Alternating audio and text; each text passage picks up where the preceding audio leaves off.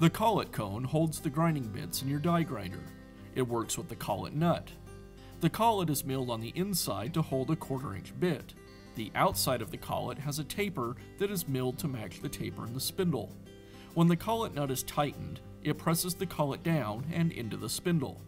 The matching tapers compress the collet around the bit, clamping it firmly. After years of use, the collet can crack and break. If a bit isn't tightened firmly, it can spin in the collet, causing wear and damage. Replacing the collet is a repair that you can do yourself, and I'm going to show you how. I'll begin by removing the collet nut from the spindle.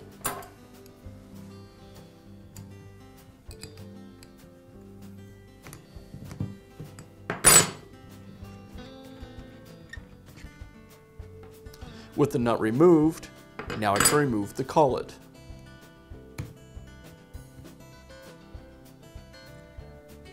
Now I can install the new collet. I'll slide it into the spindle and replace the nut.